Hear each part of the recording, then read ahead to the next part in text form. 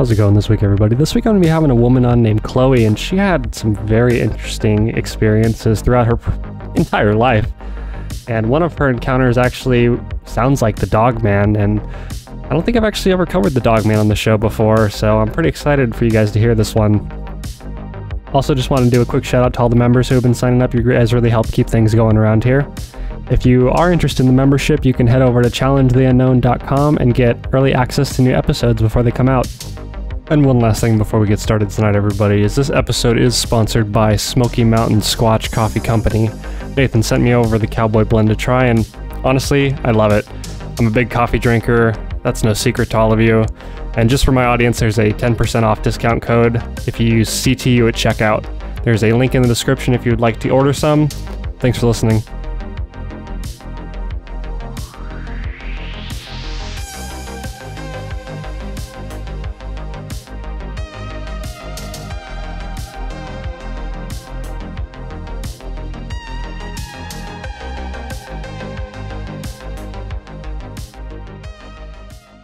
Yeah, it's kind of a short story, but basically what happened is I was driving home from getting food with one of my friends, and it was about 11 o'clock at night, and we were driving on a country-ish kind of road, not country enough that you would expect to see like wildlife, any kind of thing like that, but it was fairly dark, and I just had this thought of like, hey, you should kind of look over here to the left here, like something was going to be there.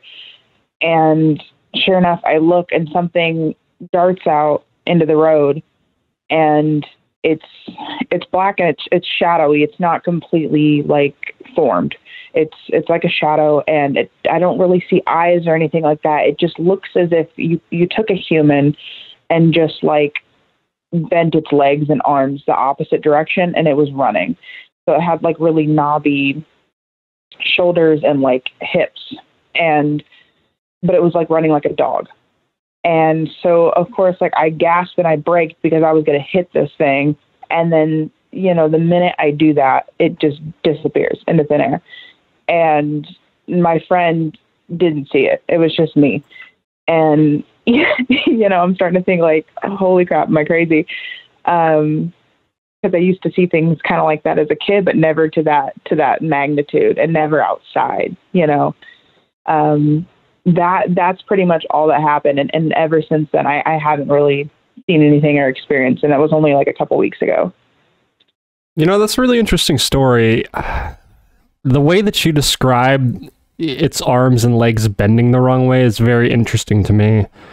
I have a lot of people on my show in regards to like, skinwalkers and crawlers and such like that. I had a guy on a long time ago who said that the skinwalker that he saw, the arms bended both ways, which is very interesting to me, because now that's sharing similarities with your story. What do you think this thing was? You said it was like a black kind of figure. Yeah, that's, I went on Reddit to try to find some answers, and I didn't really get anywhere. I've heard like terms of like shadow creatures, but I know like those tend to have like red eyes, and like the things, I used to see as a kid, were kind of, they didn't have a form, you know what I mean? They just were like blobs. So I truly have no idea. I want to say like, I didn't even have like any kind of a feeling that it was there. It had no presence. It was just there and gone. So your guess is as good as mine. I would love to know if anyone else has ever seen something like that. But I guarantee you one of my viewers will write in. It happens every time we air something new. Somebody writes in saying they've seen something very similar. It's so weird to me. I'm just trying to kind of put those pieces together. It's weird. It's really weird. And when you talk about shadow people in general, what I get usually is that they're humanoid in appearance, that they stand upright and they walk around like people. So yeah, hearing about something running on four legs and its arms bending it the wrong direction, and how did it move? Why don't you describe its movements a little bit more detail? Because this was only for a split second, you said, but what details could you see? Yeah, because it was like, I'm trying to, because it was like a dog and the way it moved, like a wolf almost, the grace in which a wolf moves. And that's what was so weird about it, is like, okay, if your arms are really bent the opposite way, you can't move, you know what I mean? But it was moving so quickly, it didn't even make sense for a dog to be moving that quickly, you know what I mean? And the legs and the arms were longer than like a human's legs and arms should be. It didn't make sense. I'm not even sure if it was touching the ground. Like, that's how quickly it happened. Like, it was just, I saw it, it was moving like it was running, and it was just, and the only thing I could really make out were like how knobby those joints were, but just way too quick to be an animal or a human. It just didn't make any sense. Would you say it was taller than the hood of your car? I have a very small car, but yeah, probably. I would say it would probably, because I was still pretty far away. Interesting. I would say, like, if you've seen a wolf in real life, it was probably about that size, maybe a little taller. But it's just human. So, like, for a human's arms to be that long doesn't make much sense. Could you see through it? No, that's what was weird about it. Like, because most of the time when I see things, they're shadowy. This was very dark, but then again, it was dark outside. Did your car lights ever hit it? No. No, you didn't get that close. You know what? The more you talk about this thing, the more it makes me kind of lean towards that weird crawler skinwalker kind of thing. Just because, it almost sounds more physical than paranormal. Just because, I guess, would you say it was paranormal, or would you think it was something physical that ran across the road that night? I'm leaning towards paranormal just for the fact that, like, when I braked, that would have been the moment it would have ran across my lights, and I saw nothing. It literally dispersed, like completely just vanished before my eyes, like that type of thing. So, like, it never entered my headlights, but as it was about to enter my headlights, it just vanished into thin air. So that's what doesn't make any sense to me. It didn't jump. It just, as soon as it appeared, I didn't see it running from any direction. It just appeared, it was moving, and then it was gone. So that's what makes no sense to me. Like, I wasn't supposed to see it. Like almost it wasn't like in this dimension, you know what I mean? And I just saw it for a split second, and then it was gone. It's really strange. Yeah, I hear what you're saying. It's a bizarre story. I've never really heard of anything like this, but I believe what you're telling me, and it's so creepy. Whenever I hear people talk about something that's humanoid running on all fours, that just kind of, makes my skin crawl a little bit. It's unnatural to see something humanoid on all fours. Do you think that... Well, I guess I'll ask you this instead. Tell me about the entities you used to see, or whatever they were when you were a child. And how old were you? I would see things in the house I was growing up from about, I would say, like 10 to about 17, kind of in there. And I just recently started kind of seeing things again in my apartment. But it was kind of like those humanoid type figures out of the corner of your eye, or little wisps here and there. You would just kind of like feel a presence, feel like you were being watched. You'd see something, and the minute you look, it would just kind of disappear, and kind of black, shadowy, just not as they're more translucent. Whereas like what I saw that night was very physical, it seemed, even from that distance. But I think most of the time humanoid. There was one time I saw something, I saw a cat. I thought it was a real cat, and I thought it was weird because we didn't have a cat. And I was like, how did this cat get in the house? And so I called to it, and it ran towards me. And then as soon as it was going to get to me, it vanished. Just actually, now I think about it, just like that other thing did, just disappeared. So that, I think that was like one of the last times I ever saw something. And the fact that I, thought it was real, because most of the time when I would see things as a kid, I'm like, I know this isn't real. Like, I know this is like we were told that like ghosts weren't real growing up and things like that. So like, this isn't real. It's all in my head. But when I saw that cat, I was like, I knew that was a cat until it disappeared. And then I was just like thoroughly freaked out. I think looking back now, I think there was definitely like a presence in the house. And like, I talked to everyone in my family about it, and we had matching nightmares, matching experiences. We just never talked about it because it was taboo. And we finally sat down and talked about it in the house as a family, about this presence that we all felt growing up and the nightmares we had. And as we were talking about it, a picture flung off the wall. And we just haven't talked about it really since, at least not in the house. But you know, it's starting to make me wonder, because how you have this long history of this, it's starting to make me wonder if you're hypersensitive to this kind of stuff. You know, I've had like psychics and stuff on my show before, and you know, some people just really see this stuff like all the time, and other people never see stuff, you know, and it makes me wonder why that is.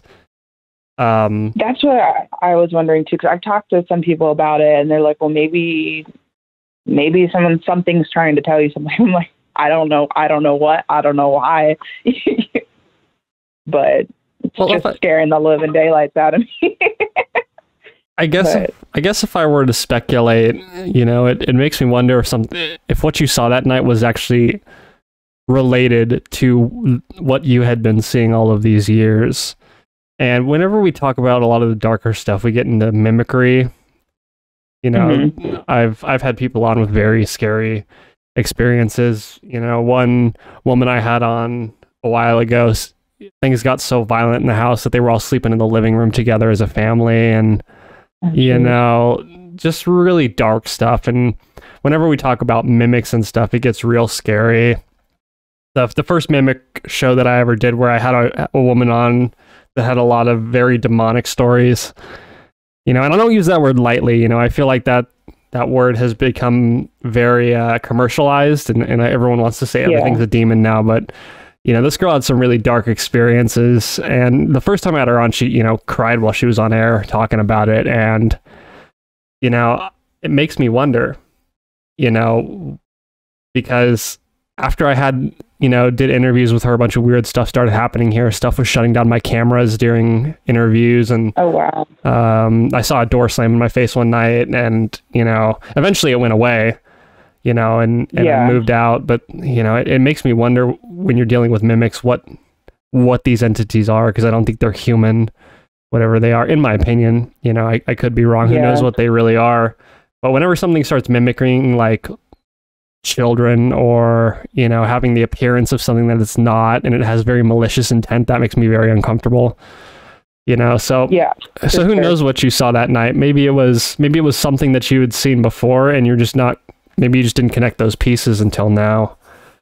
Well, I was thinking about it because there was a time when I was younger, and I actually just now thought about it as I was talking, but like we kind of lived in this kind of rural area, and every now and again we would have a wolf or something, but very rarely. And my friend and I were outside, and I remember us looking off into the distance, and we saw something kind of foraging. It was really dark, and we didn't really think anything of it. It was so far away. And then it, you know, looked at us, and we saw eye shine, and we're like, oh, okay, maybe we should go in the house, because it, you know, it was about the size of a dog.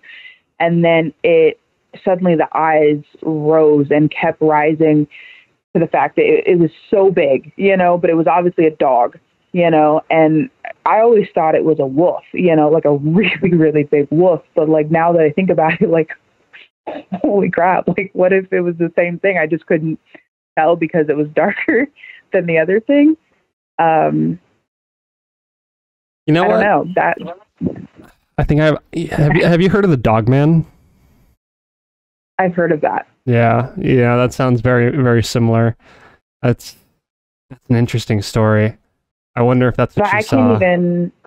Because I honestly thought that was a dog, but I mean, maybe it's possible I did see that was the same thing, but I can't confirm, because I don't know, because whatever I saw the other was very humanoid, and I don't remember that being like that, but it was so long ago. But that would be wild if it was. Be interesting as to why. I guess I'll just have to keep looking for it in the future. I don't want to see it again, but if I do, I guess I'll know. Seriously, these things are disturbing, and when it comes to the Dogman, I don't know a whole lot about it. It's hard for me to find people that have seen the Dogman.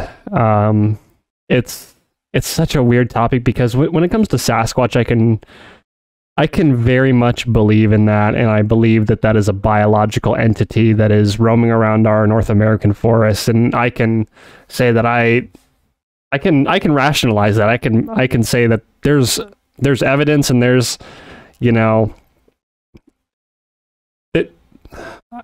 I can rationalize it. It fits into a box for me. Mm-hmm. I can say that that's probably real. But when it comes to the Dogman, the sightings are so rare. And for it to be a biological entity, it's hard for me to rationalize that. So it makes me wonder if there's something else going on with things like Dogman, if it's something, whatever your theory is on it, whether it's not just an animal, but some kind of like entity.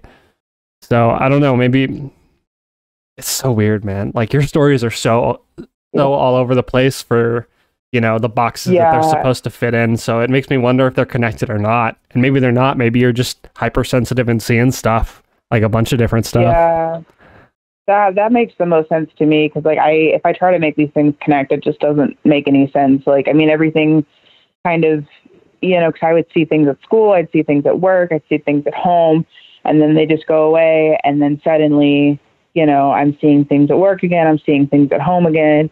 And maybe it's just, and the only thing I can really think of is, I was living with my ex-fiance for 3 years or whatever, and I didn't really see anything. And here I am alone again, and I'm seeing things. So maybe it's just when I'm alone. I don't know.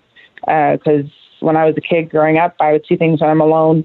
It was never when I was with anybody else. And now I'm living with other people, and I haven't been seeing things. So I don't know. I don't know what that's about. Yeah, but then again, whatever. I saw that one night I was with my friends, so I don't know. Right. The closest pattern I can come up with. Yeah, it's so weird. I guarantee you once we finish up here that someone's gonna write in and say that they've seen something similar. It always happens, The only thing that I've never had anybody write in about is the Pigman episode. No one's written in about that.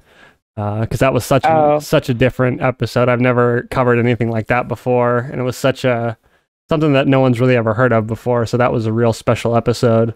But even when I cover the more niche stuff, people always write in. So I'm kind of holding out hope here that someone hears your story, Chloe, and says, I know what that is. Yeah, I'd love to hear, because I didn't get much answers on the internet or Reddit.